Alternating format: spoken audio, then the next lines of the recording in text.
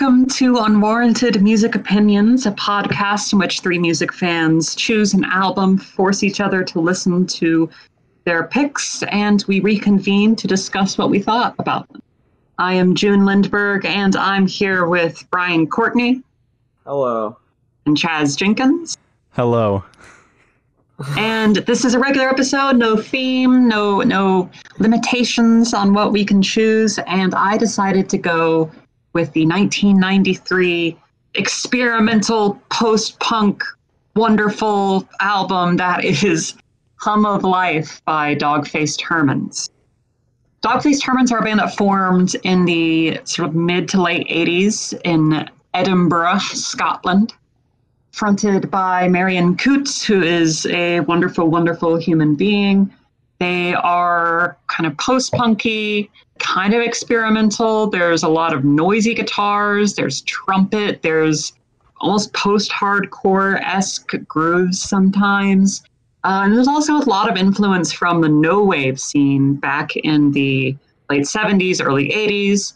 Artists like Lydia Lunch, the Contortions, that definitely come through in all of the brass instrumentation and the really weird, jazzy, noisy stuff that goes on here. There's a Lydia Lunch cover. There is an Ornette Coleman cover, who's one of the big free jazz artists, and free jazz having a pretty marked influence on stuff like this, where the trumpet just goes wild and everything is just generally fairly chaotic. Though this definitely is a written album in that every single moment feels like it was designed to be the way that it is. It's not even a really particularly spontaneous record in the way that something like Tokyo Anal Dynamite last week would have been.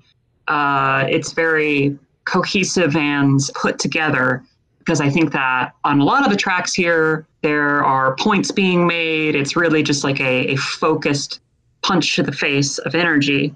I love this album. It's kind of a June pick. It's like right up my alley. So I'm excited to hear what you all have to think. One quick note, it's interesting that you mentioned like everything feels planned. There's only one track where it feels even remotely spontaneous, and that's Peace Warriors, the closer. That's the one time That's actually a cover. Yeah, it's the one time where I feel like they just kind of randomly did some stuff to add to the chaos. That's just the one note I wanted to make. It's funny that I mentioned that. This album's great. It is probably the best post-punk anything you've picked for the show. I had to think long and hard about which one was like my favorite before this.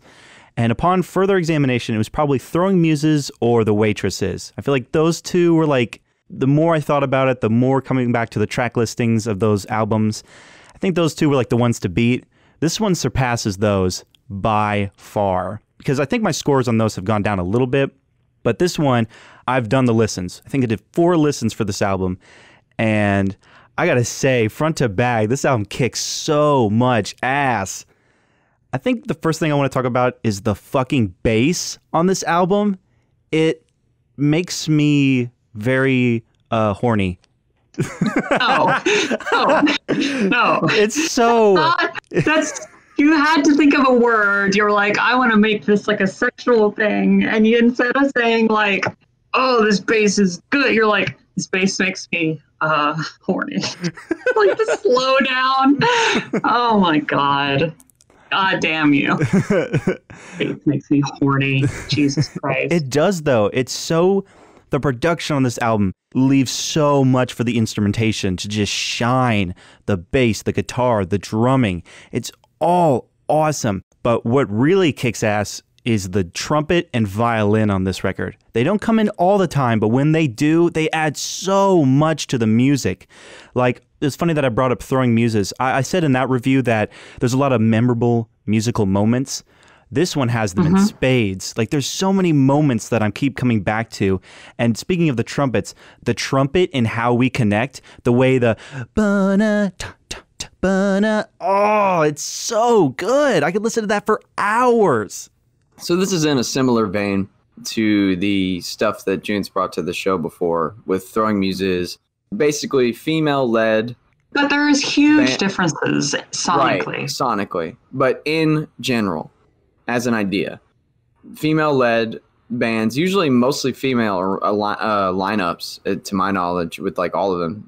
The Raincoats, you know, like it's just the theme of the bands that we've talked about on the show before. That's been come to known as Junecore.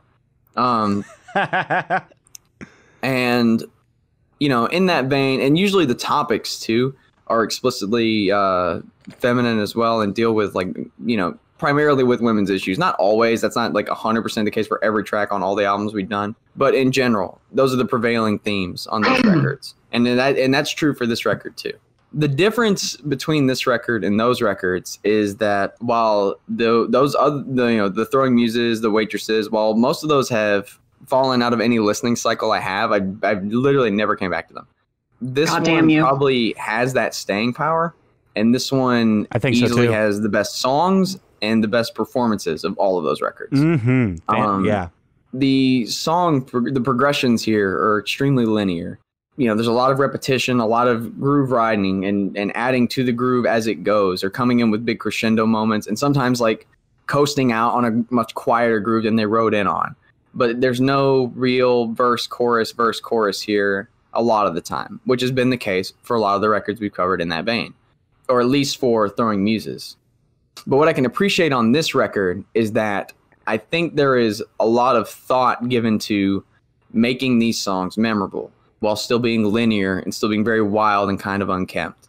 The energy is unrivaled on this record by any of the other records we covered in this vein, and a lot of records we covered on the show even.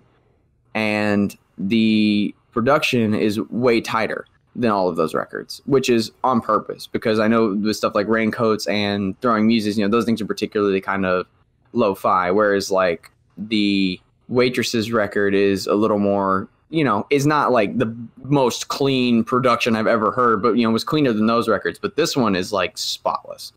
Everything is super clear, super crisp, sounds exactly like it should, comes off exactly as it's presented, and adds a lot to each track.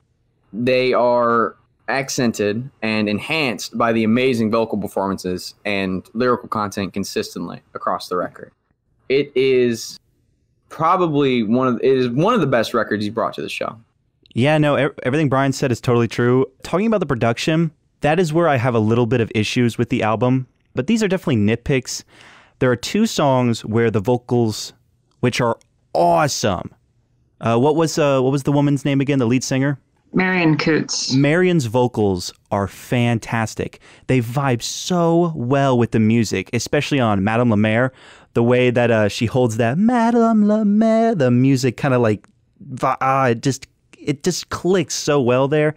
However, her vocals are mixed under the instrumentation in two songs, Vita and Hook and the Wire, which is kind of disappointing because I think that takes away from it. Oh, what? The Hook and the Wire vocals are amazing.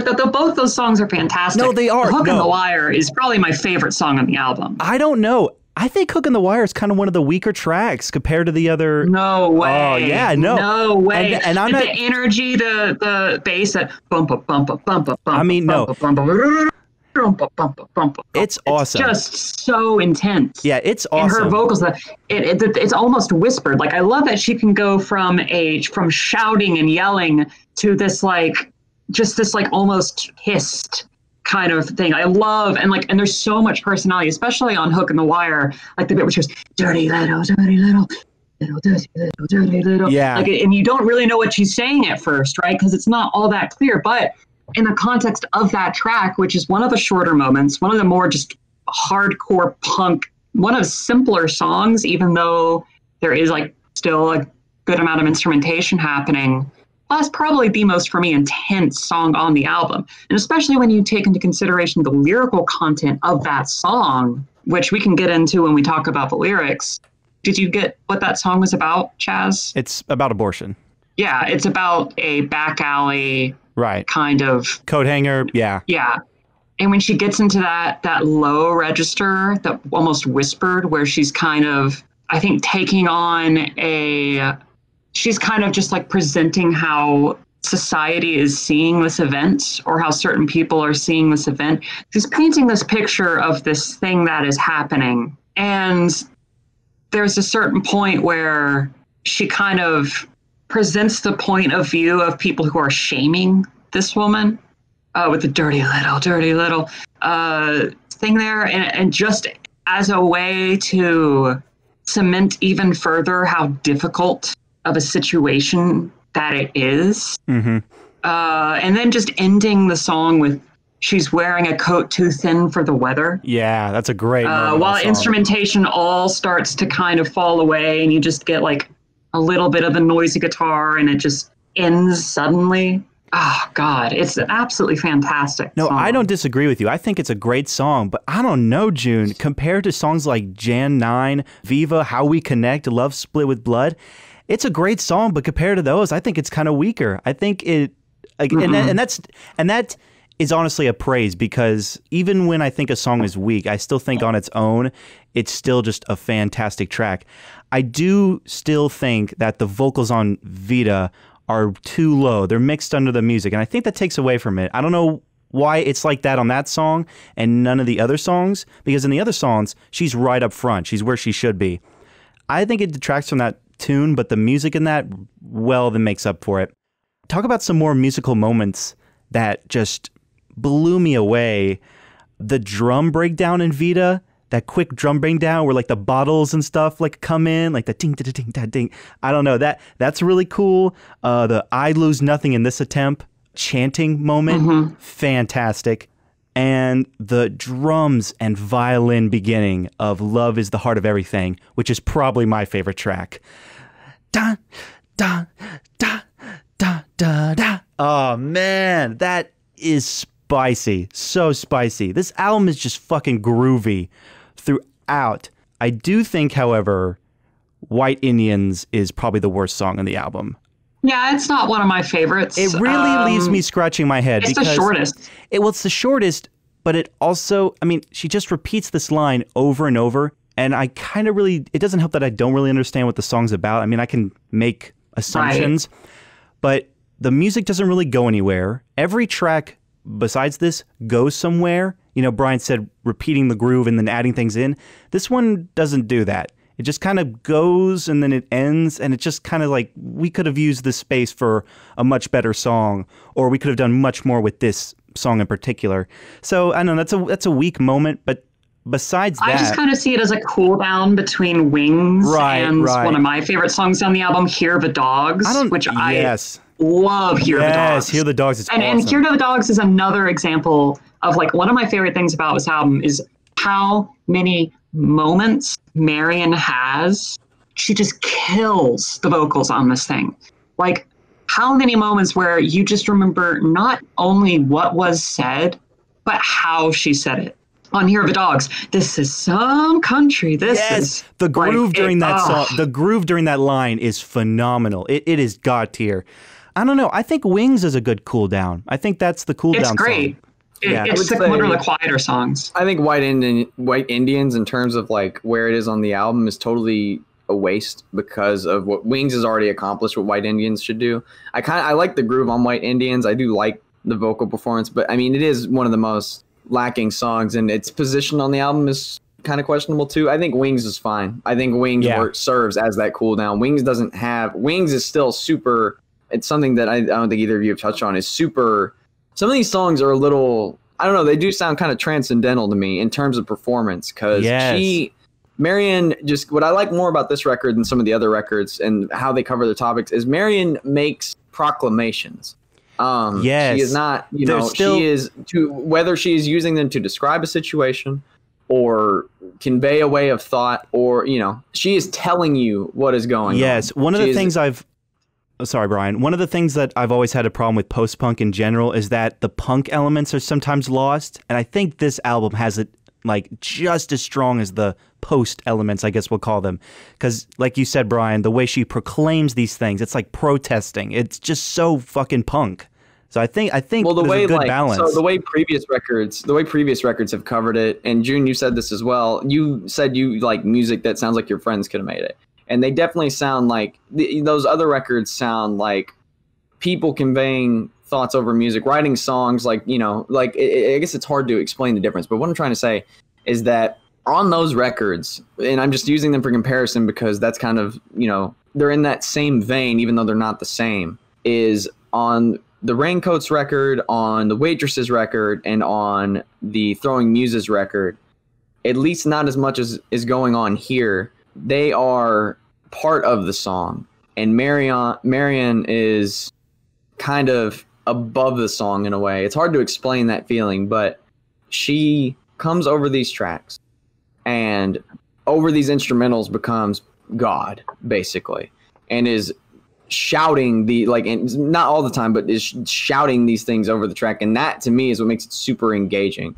She is like, look at us. This is not a story being told, just one that is, I don't know. It's like the story's not told. It's like I'm actually witnessing it through these perfectly written lines, like of imagery, as opposed to, there's not there. I don't think there's a lot of, I guess the lyrics being a little more cryptic here and a little more and harder to pin down than on some of those other records definitely appeal to me more than those other records is what I'm trying to say. And the lyrics I disagree. They give it a much larger than life feel for me.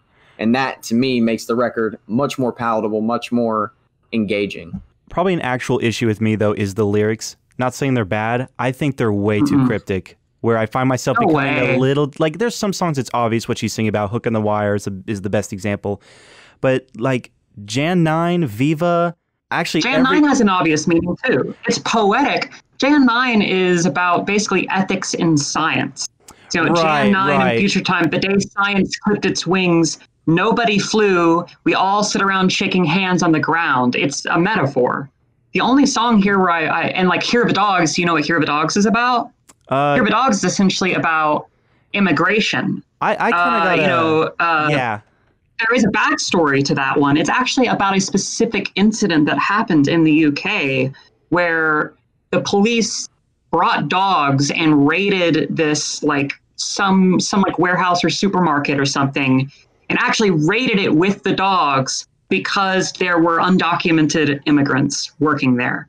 When she shouts, "Hear the dogs barking outside," it makes you kind of put into the position of like, holy shit, all you're doing is working at this place and they brought fucking dogs. There's the beginning where she's just so sarcastic, where she's saying, welcome, welcome, like almost like a circus performer. Yeah. Where she's pretending that she, is whoever's in charge. I'll give you the freedom of my own home and you may butter your bread on the one side only. So, yeah, it's super free. It's great. But you have to listen to everything I say. Yeah. Look, there's a caveat there. And just that this is some country where she says it was just she's just so pissed off on that song and it's fantastic. Look, I'm not knocking any of the lyrics because I think they're stellar. It's just, it's kind of a problem I had with Throwing Muses where it's hard to relate sometimes when it's difficult for me to figure out what you're saying. However, the instrumentation and performances and the vocals, like any issue I have is thrown out the window once the track starts. Like I really don't care. Even if I don't understand what she's singing about or what they're trying to convey, the music I'm so raptured in that any issue I have it's just more of an issue I have on retrospect. But when I'm listening to the album, I'm not like, oh, what does that mean? Or what does she mean by that? I'm like, oh my God, this fucking bass. Like that's just what I'm thinking the entire album. So I guess most of my things are just nitpicks, the more I think about it. But I still think that the mixing issues on her vocals kind of leaves me wondering why they do it on one track or two and not the rest. I think it just makes those songs sound more menacing. Maybe. It does on Hook and Wire. I think it does on Hook and the Wire. Vita, I don't think it does. I think it really detracts from her vocals when they do that. And then White Indians, I'm like, why is this here? You're like, what are you trying to say? You're not really adding anything that other songs have already done much better. Overall, I'm thinking like a strong A. This kicks so much fucking ass, June. This is like top tier post-punk. And nobody really knows about this band. 93. Like, woo! They're somewhat known. I think maybe it's because their more well-known albums came out in the 90s when post-punk wasn't as big. And they're also from the UK. They're just kind of a little behind. They definitely have some post-hardcore elements where it definitely sounds like a 90s record. And the drums, and like the production is more some of those bass lines are a little funk metal. Like I got a little Primus vibe from some of those, like especially Hook on the Wire. That bass line is pretty Les Claypool. This is an absolutely wonderful record. I don't like comparing it to Throwing Muses or the Waitress, like especially the Waitresses, which is a new wave pop rock group. Basically, there's pretty much zero similarities. There are some major post-punk elements in that album, though. There are post-punk elements, but it's a completely different style. I would compare this to more Deceit, if anything. Yes, that would be my closest comparison of stuff that I've chosen. And I think some of the louder moments, some of the groovier moments, some like just the groovy moment on Paper Hats.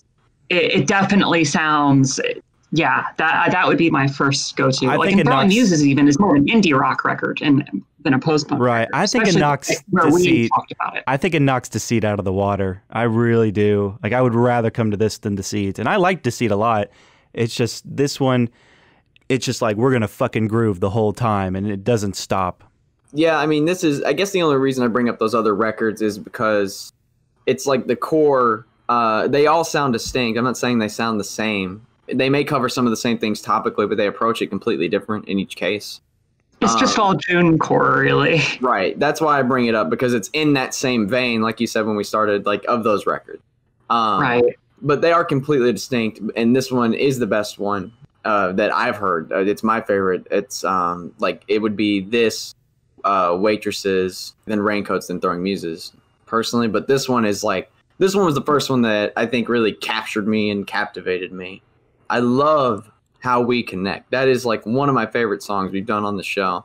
I love Madame Lemaire, and like this huge, the best thing about her as a vocalist is she does not care if she is just colossal over these songs, you know, and she really just adds another layer to them, another like fantastic layer. Like I think this band really nailed it with this record. I don't know, I have barely any complaints. It has amazing vocal performances, really memorable lyrical like tidbit, you know, moments, and a lot of the instrumentation is super memorable too, or at least super engaging, or, you know, hype.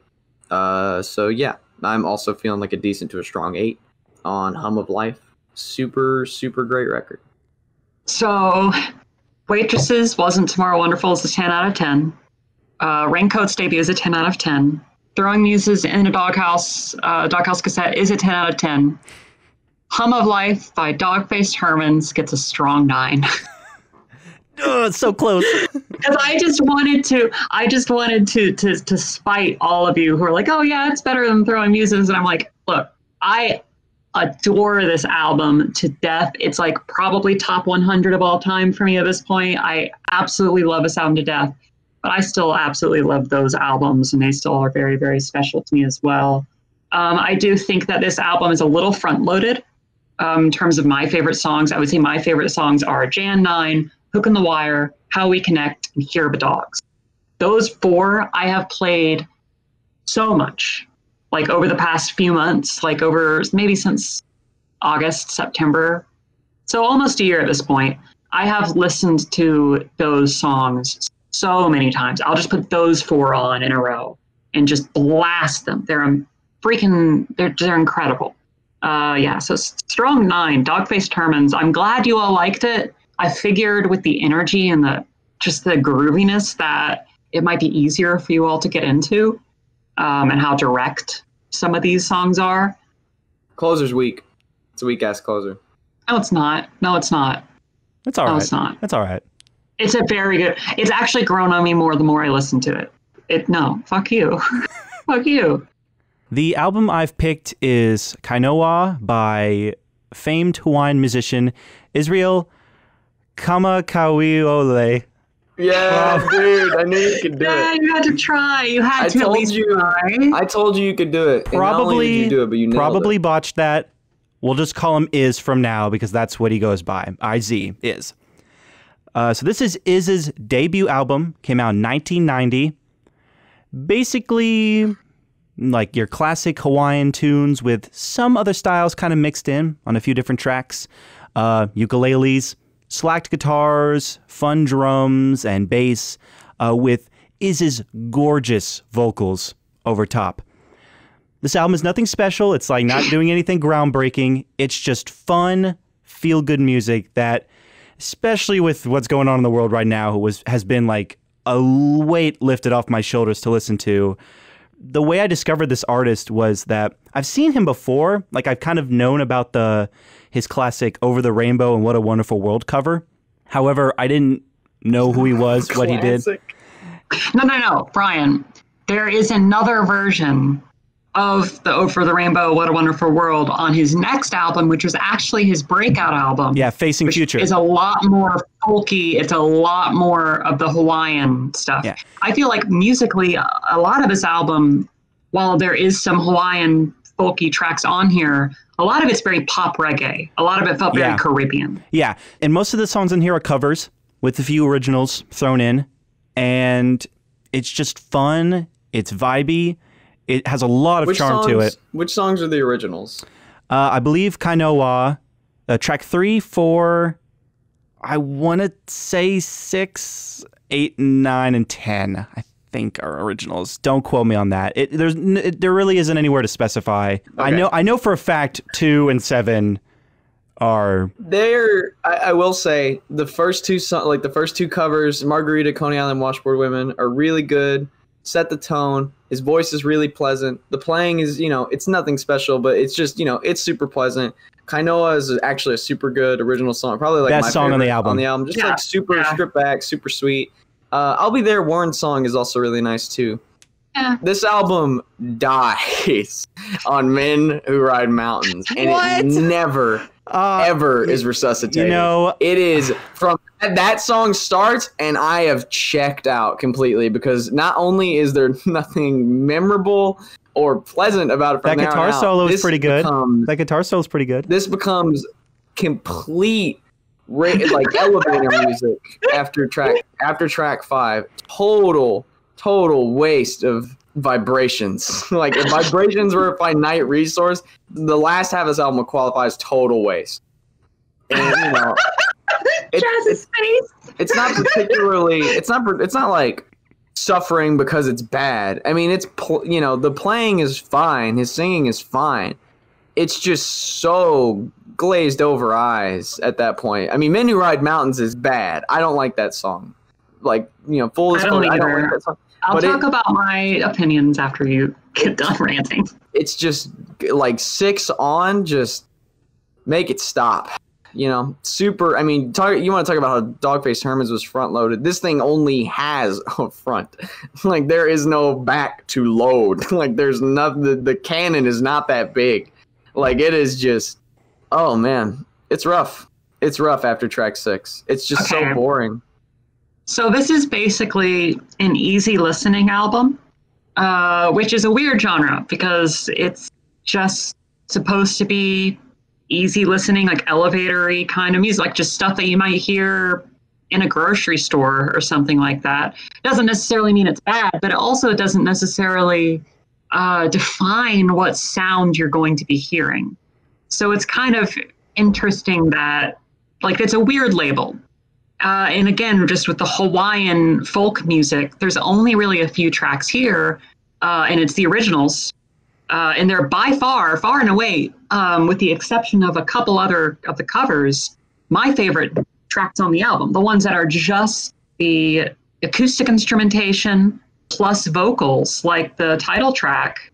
And it's Hawaiian, so I can't pronounce it, but track 4, Kanai Apuni or whatever. Stop. Both of those are really good. So I really enjoyed those 2 tracks. And it makes sense that Facing Future, his album that came out 3 years after this, was his breakout album and made him somewhat famous, especially in Hawaii, for all of those songs. It's a lot more folky. Apparently, I haven't heard it, but I've sampled it and I've looked into what it's a lot more just. Facing Future. It has a lot more of those stripped back songs. Facing Future is his more mature. Yeah, is his more mature sophomore. It has more originals, less covers. Yeah. It's more dense. It has much more to offer. This is a lot of pop reggae. We start with Margarita, which is kind of just a banger opener. I don't love it. It's a nice opener. I still like it. It's fun. It's got his vocals, and he's likable throughout this whole thing. Even on the songs that I don't really like, still a likable dude. Rest in peace to Iz. Coney Island Washboard Woman is a great cover. It's very... Don't act like you knew him like that. Fuck you. Coney Island Washboard Woman is probably my favorite track on the record. It's a cover of like a 20s, ragtime, it's kind of doo-wop. Yeah. Well, not doo-wop, but like ragtime, yeah. And the folk cuts on the back half of the album, I do like but not love Hano Hano Oh Cowboy. I don't know if that's an original or not, but it's another stripped back, mostly acoustic plus vocals track. I like track 5, I'll Be There, Warren's song.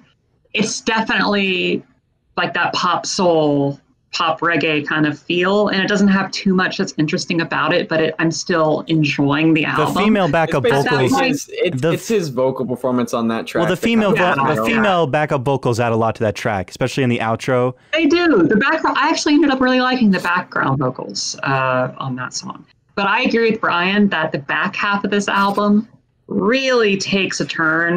Men Who Ride Mountains is not good. I don't like that track. It's this very what you're telling me, the guitar solo on that song is so bad. It's the electric guitar solo. I didn't feel like this album needed anything like that. Like it sort of sucks the personality out. Where this album has a lot of personality and is enjoyable to listen to is when Iz is front and center. When it gets to the longer instrumental portions of like the most baseboard, easy listening pop soul with the stupid electric guitar solo. The Over the Rainbow, What a Wonderful World, I'm not into it.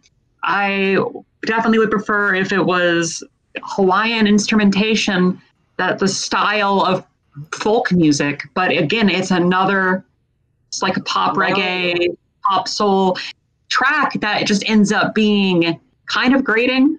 Hano Hano Oh Cowboy I think that's a decent song. Sea of Love is okay.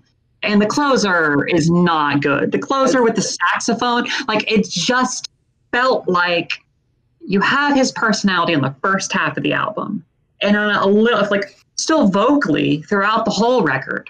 But by the end of it, the instrumentation has just been whittled down, and everything that I like about it is basically gone. It's not terrible. You get to track 6, and it's not horrible. It's still not an album that I have a hard time sitting through. I think I might like it more than Brian does. I don't think that it's just like some of the worst music ever. I think it's terrible. But the back half of the album, like when the saxophone comes in, it just feels so manufactured, and you lose authenticity of especially his original tracks, which are very good.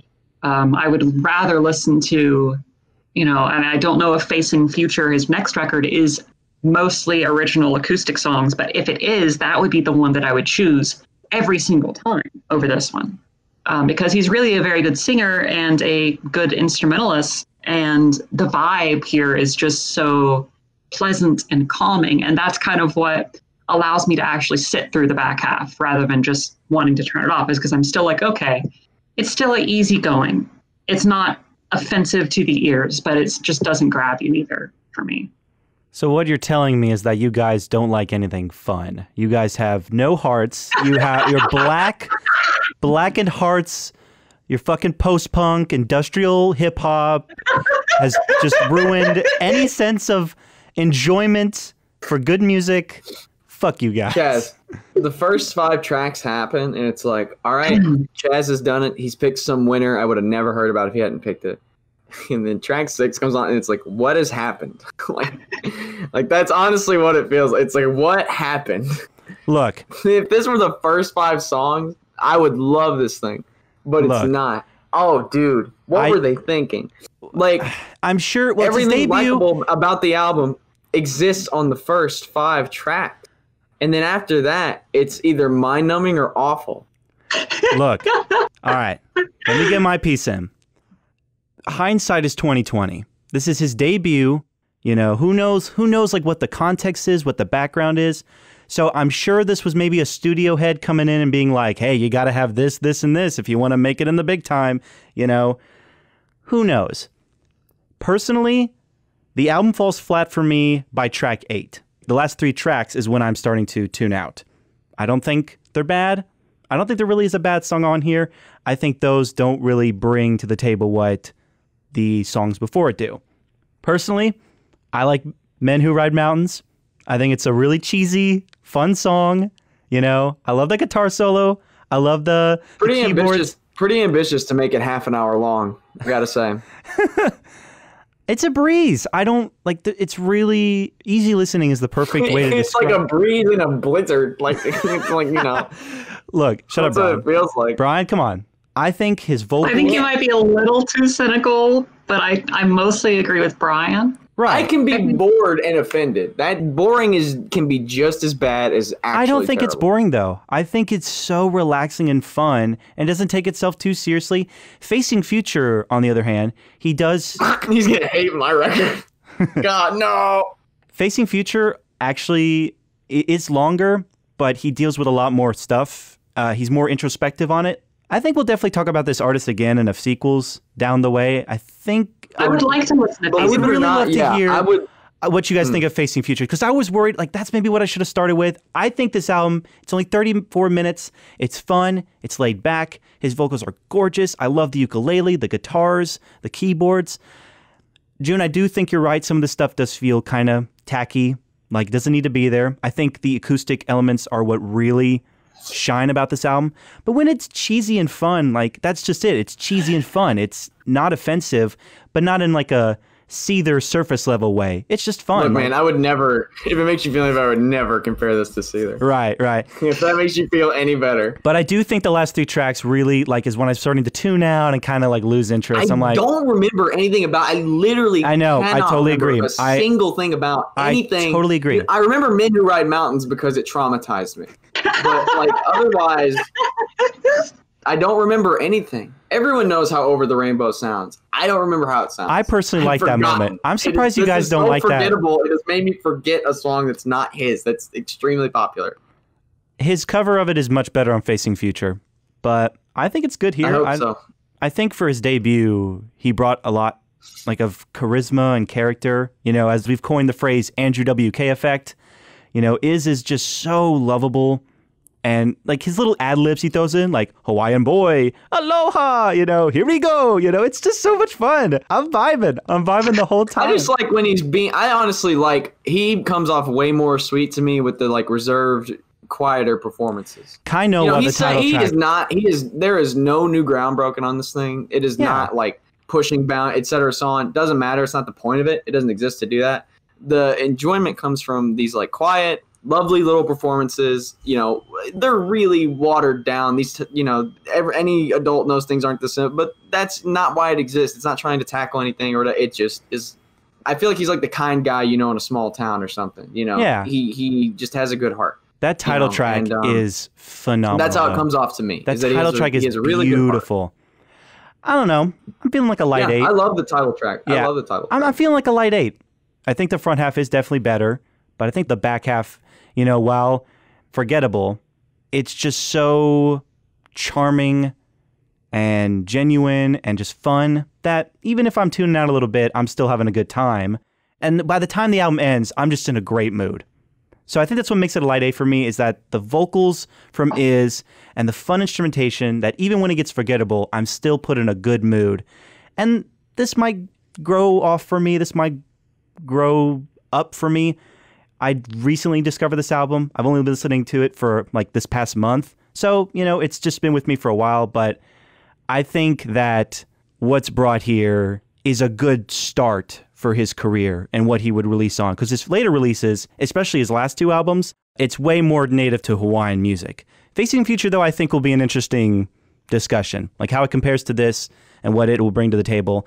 I was worried of picking it because it's a little long, but who knows? Maybe you guys will like that. It has a lot more to offer. So, but I think a light 8 is a good ground for me of how I feel about this album. Fuck you guys. I'm gonna go. Fuck you guys. I'm going with a strong 5, a light 6 on some days. I don't think it's a bad record. I think like you said, he does bring a lot of charm and charisma to the table, and I can see why he would catch on after the release of this album. I think is fantastic.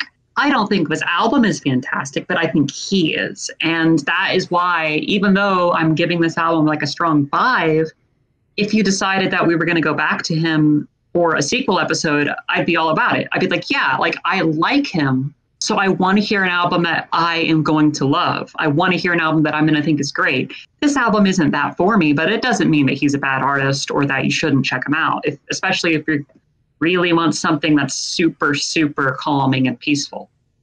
Go ahead, Brian. The knife's here. Just take it. Do your thing. Here. Just do it. Look at those nips. Mine are illegal now. Strong 4. Mine are illegal now. I wasn't ready for that.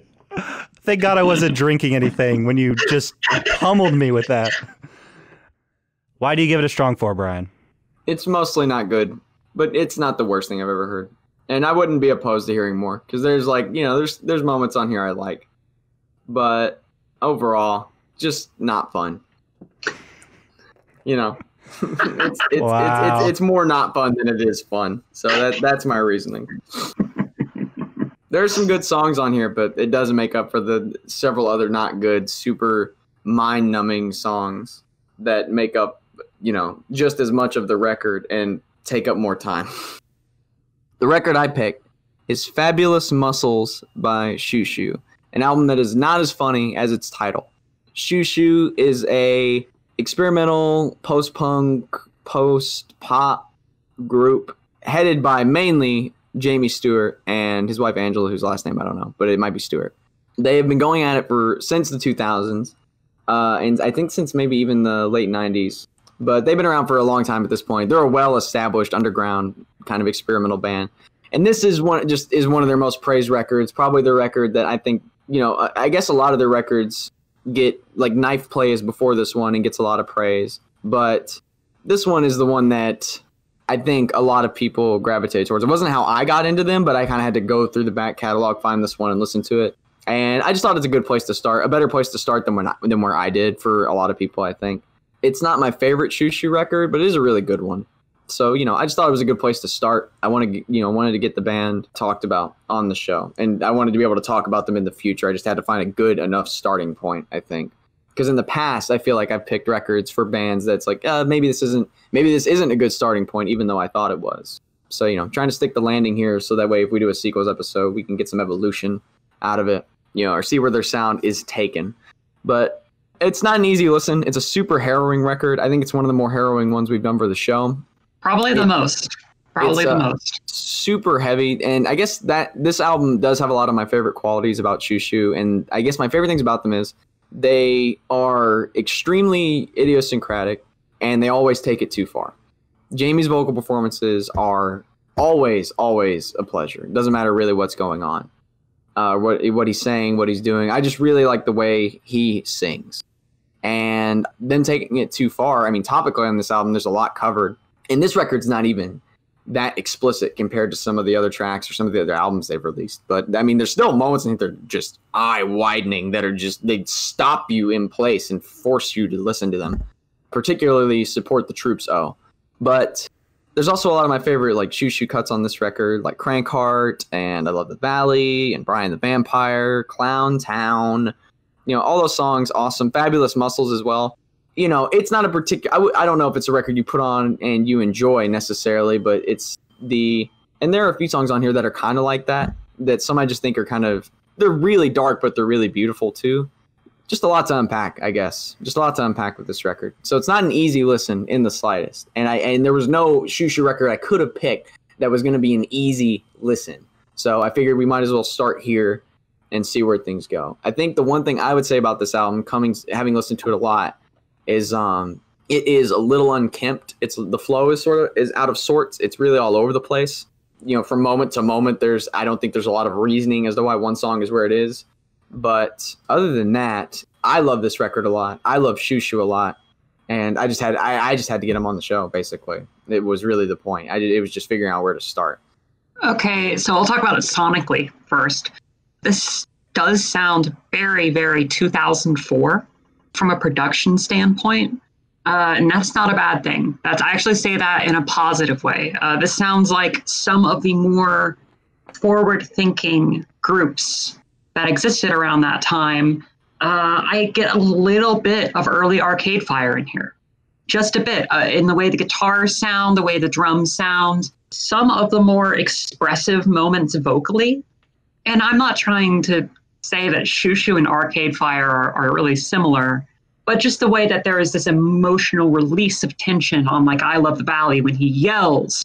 Like that reminded me a bit of early Arcade Fire, where it's just this very emotional situation. A little bit of like Wolf Parade, just production-wise, the way the guitars sound, the way the songs are written. It definitely has like a, not really indie, it's just like this art rock, kind of art pop, art rock kind of situation going on here. There's a little bit of electronic stuff that I would compare to like late 70s, early 80s synth punk, like Suicide. There's like a little bit of synth pop in here, but not that much. I can see this album being influential sonically. I can see Xiu Xiu. I mean, they are still around, still making music. Maybe not that sounds exactly like this or anything like this. But I do see their sound in the music of the 2010s as well.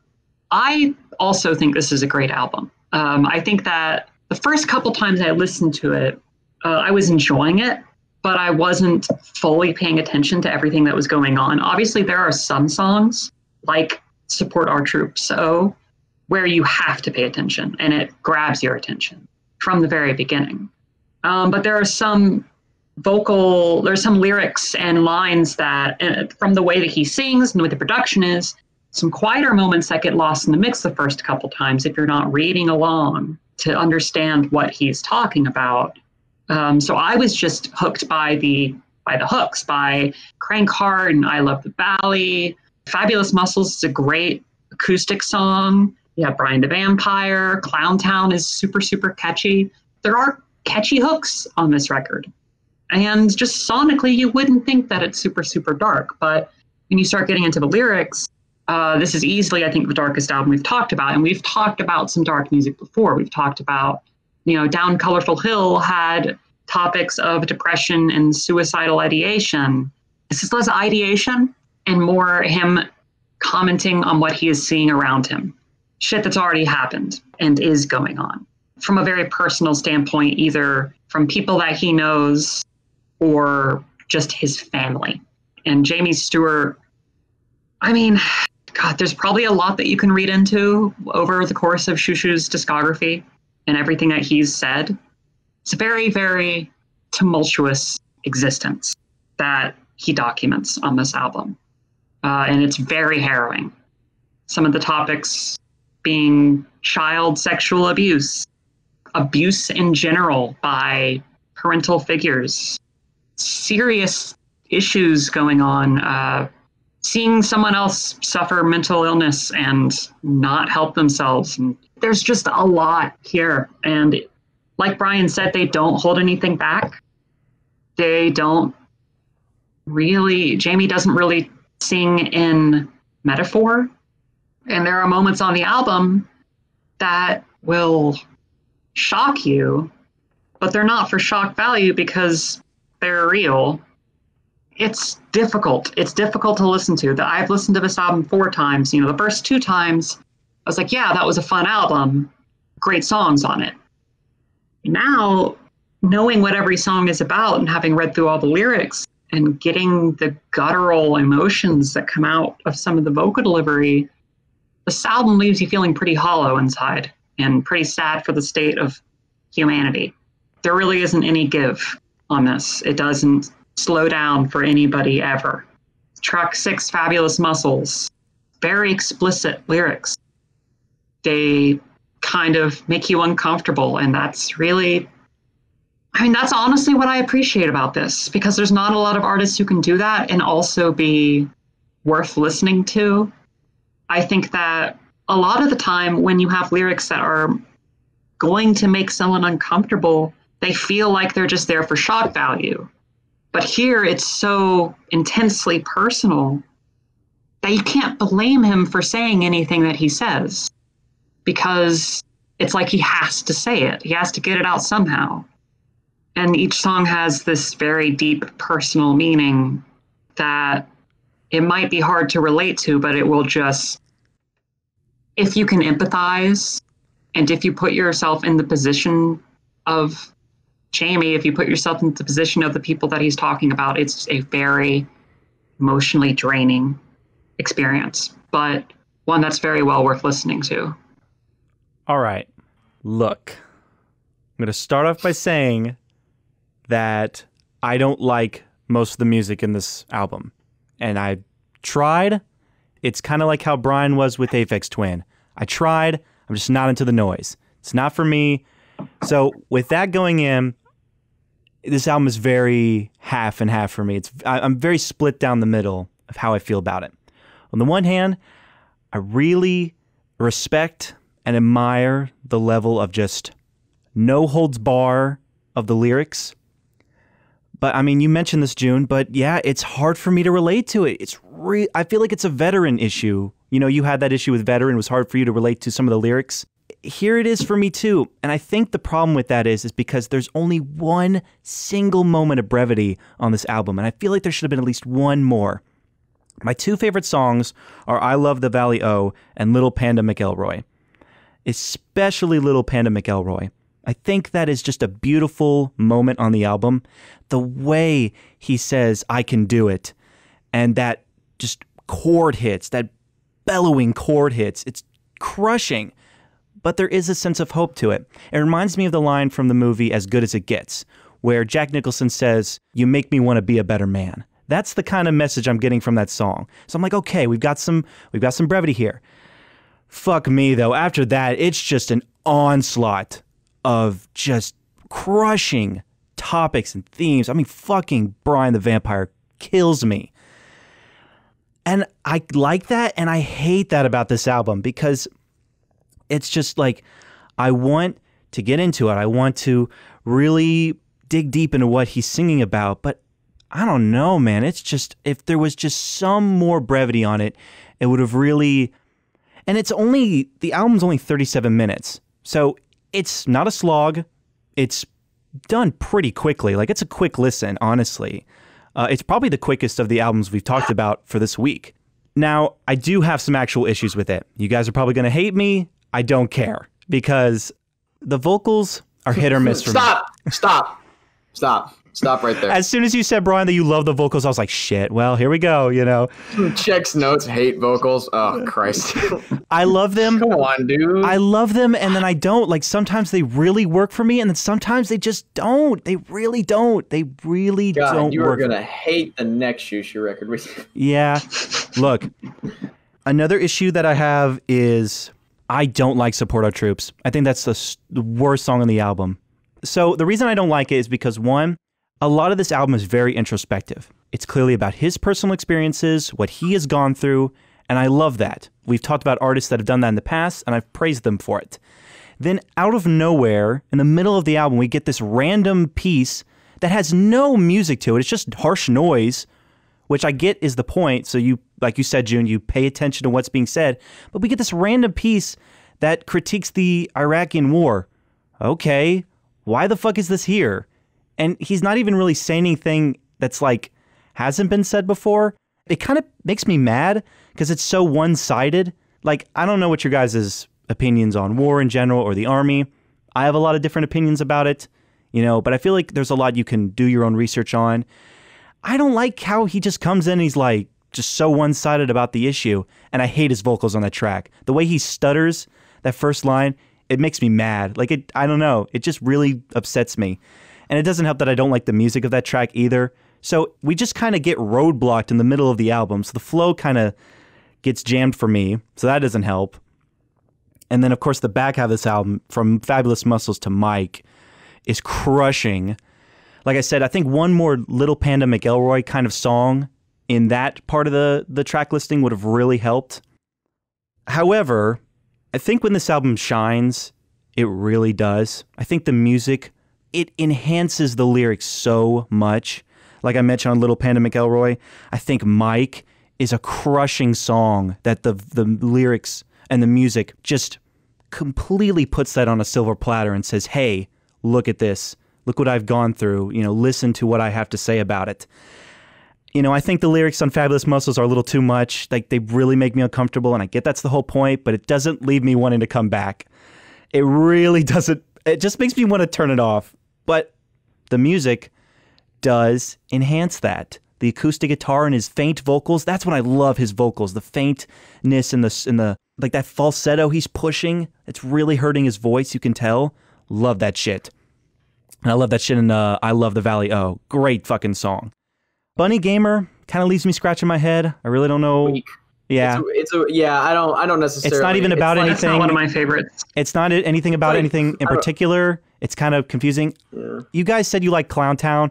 That's another kind of like, why is this here kind of song. Oh, you can go jump in a freaking mud. However, bitch. Tell me what that song's about, because I personally do not. What's it about? That might maybe change my mind, because I like the noise, but I'm kind of scratching my head like, what's the song about? Because most of the lyrics are pretty straightforward. Here's what we're talking about. Clown Town, I'm like, what is being said here? I don't know exactly, honestly. I think it's about being trapped in like a ridiculous and scary place is the only thing I've ever been able to liken it to. Mm-hmm. Kind of describing where things are, but there's like lyrics like Clown Town, no exit, so it's like you're just trapped in this horrible, scary, foreign place. Right. Maybe I get or that. Not foreign, because I look at the verses and it says, your true father has done this, your true love has done this, your true brother has done this, your true self has done this, and then the chorus, Clown Town, no anything, Clown Town, single angel, Clown Town, no exit. It does feel like being trapped like maybe in a location with relationships that are not good for you. And it's bringing you down as well. You just can't get out of this situation. Like maybe you could say it's about how, like, when you're trapped in a local town and you want to move on to bigger and better things, but you're trapped there. That's something like maybe you could, like Clown Town, like maybe you could. And again, it's the, and the titles of the songs, I think we should mention, because there's a weird almost humor to them that makes it even more off-putting whenever you get into the meat of what they are about. Like Brian the Vampire. You wouldn't guess because of the title, Fabulous Muscles, I Love the Valley, Niece's Pieces, which is almost funny. You say, oh yeah, the song Niece's Pieces. Sounds like Reese's Pieces. That's probably what the point was. Maybe. It's kind of weird and strange. I don't know, and it's kind of off-putting for me. It kind of leaves a bad taste in my mouth. The lyrics of that song, yeah, and it's complete, and it's very harrowing. I think that how Jamie will contrast those two things, those two feelings, that just very serious, very harrowing, and this like strange. Why is this song called this? I think that is kind of what makes them so unique. Mm-hmm. It gives this album a lot of personality beyond just being a dark album. I don't know, man. And part of what I think is very interesting about it. It's just super interesting, engaging. It makes you turn on your brain a bit. Right. Even though that by the end of it, you want to turn your brain off and listen to Is. Yeah. To feel better. Maybe that's why I liked Is more. Yeah, I think it's. Look, I get it. Very well done. I really do get it, and I respect the hell, because like it takes a lot of guts to, like, this is a lot of personal stuff, and to just put that out there. I mean, I couldn't do it. I would never ever talk about this kind of stuff in my music. You can tell that this is just a cathartic coping mechanism for him, like for him to put this out there and get that weight off his chest. I just think he makes it he does it too much. There's no sense of, like. I mentioned in the last episode, what I was worried about with People Who Eat People. It was going to be a pure comedy situation where, if it wasn't for that final track of pure comedy, this would be like just a fucking depress fest. Here, it's a depress fest. We end with Mike, which is a great song, but holy fucking shit. By the time this album is done, there's like no hope for the world. The end is nigh. The nuclear bombs have dropped. We're fucked. I really wanted another Little Panda McElroy, just in the middle, like maybe after Brian the Vampire and before Niece's Pieces. one more song with some hope to it would have really made it a little better. Or maybe end with a more like, hey, there's a lot of crazy shit going on, but, you know, there's still some hope. But no, like, fuck it. Xiu Xiu's like, nah, just life sucks. Fuck you. I mean, I think it... And I get that's the point, but that doesn't make me want to come back to it. I think it's admirable because it's something, yeah, it's going to be hard to connect to, but it's very possible that going through shit like this, you're going to genuinely think that and genuinely be in a place where the music that you make is going to be that hopeless because you feel that hopeless. Right. But and as a listener, though, I don't want to come back to this. I don't want to listen to this again because it's a mood album for sure. Like, unless I want to just be kicked in the groin emotionally, you know, I'm not going to put this shit on. Kicked in the groin emotionally. Because that's what it does. After, like, oh man, after Fabulous Muscles, like, I'm just, I was listening to this music the other day, getting my final listens in, and I was with my girlfriend, and after Little Panda McElroy, I kind of just looked at her with puppy dog eyes and I hugged her, and I was just so sad.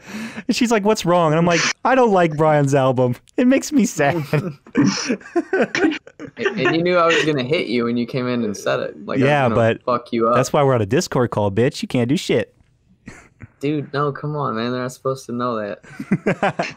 Well, you don't think they can tell because of the audio quality? That's just a bad mic or something. Brian, tell us why you like this so much.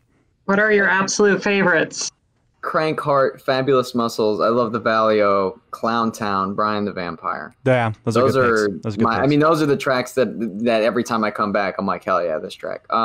Just talk about, like, I don't want to get too. Do you guys much like into Support the Troops? Do you guys like that track? I know you kind of mentioned it, but like, I really think we should talk about that more. I really think it's an eyebrow raiser of why it just feels so out of place. For what it's worth, Jamie's thoughts on the troops and on members of the military are that. That is very much his representation, right. Very much his approach in interviews. He hates soldiers. If you are a soldier, he's like, why?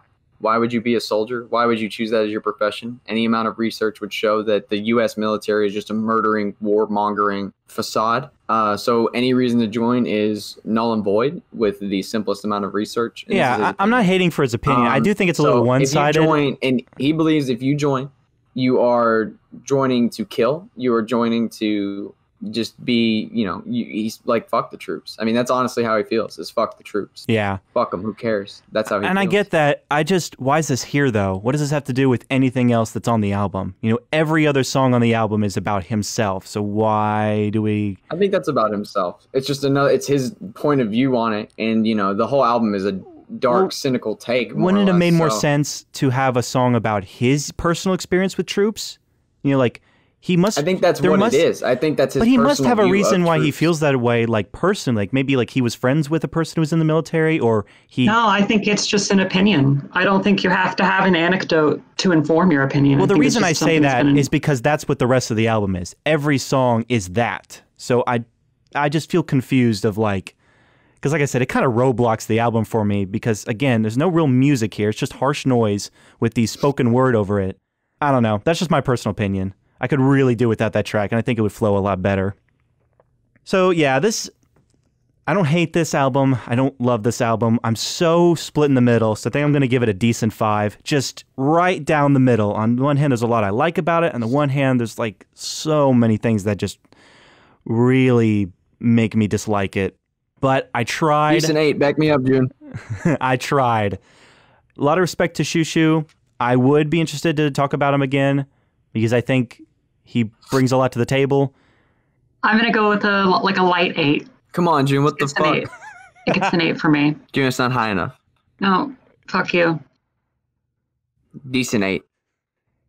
So next time, it's going to be a sequels episode where we're going to pick an album by an artist that we've already talked about on the show. It's our favorite segment. And by the time this episode goes up, it's going to have been so long since we recorded the earlier episodes because of the year-long break and the fact that we're now no longer all in the same place and this is no longer a MSPR thing. So we're going to go pretty far back for some of these sequel. And like if you wanted to hear the original episodes and the original albums talked about, they will still exist, but this is going to be pretty far removed from that. Link in the description for previous episodes. The Drones, which we've talked about twice on the show before. We first started with The Miller's Daughter, and then we talked about Feeling Kinda Free. It was all right. We're going to talk about an album that is sort of in the middle, just chronologically. It came out in 2008, and it's more of their sort of punky, bluesy rock that is a lot more restrained and a lot more songwriting focused than The Miller's Daughter was. You're not going to get these explosions of, I mean, it can have intense moments, but it's not going to be this onslaught of noise. It's much more of an album, whereas Miller's Daughter was just an onslaught. This is an album with a flow and a front and a middle and an end. There's some folkier cuts on it too, which I love. Yeah, so Habla, it's my personal favorite Drones album, and it's not one that's talked about very much. People will talk about Wait Long by the River and I See Seaweed. I think Habla is maybe their most obscure album, but it absolutely deserves to be talked about because I think it has some of their best songs on it. Kieran J. Callanan, Bravado. I love Embracism. I love Kieran J. Callanan. I love Bravado. It's very different. This album has pretty much decided his trajectory. Embracism doesn't even... The only reason it sounds like a Kieran record is because he sings on it compared to these other records. So, yeah. We're going to move on to his second album. And probably the more popular one, too. Easily, yeah. His breakout album. It's time to go back to the very, very first episode of Unwarranted Music Opinions. We will be doing the 2018 epic comeback record from Andrew WK, You're Not Alone, an album that I'm very excited to talk about. I've heard many songs from it. I haven't listened to it all the way through. I know June hasn't heard it. Brian has heard it and he really enjoys it. Should be a fun discussion because I think for most of us, Andrew WK's I Get Wet was the very first album we talked about on the first episode of the podcast, and was the first album where it was like, okay, we've got to keep doing the unanimous enjoyment, you know, like it was like, oh wait, this is amazing. Wait, hold on. I love Andrew WK. I know we like Andrew WK a lot. We've coined the phrase, as I mentioned previously, the Andrew WK effect. It's just an artist that's kind of been in the back of our minds ever since the very first episode. So I think it's fitting that for the first sequels back, we talk about him and his epic return album. This has been Unwarranted Music Opinions. I'm June Lindberg. I was here with Brian Courtney. I don't know what to say. I can't think of anything. Say, see you later, or hey, or bye, or something, you piece of shit. And Chaz Jenkins. Hey. Y'all are bad at this. Hey, we'll see you next week. We're doing sequels. Yeah. See you later. See ya. Goodbye.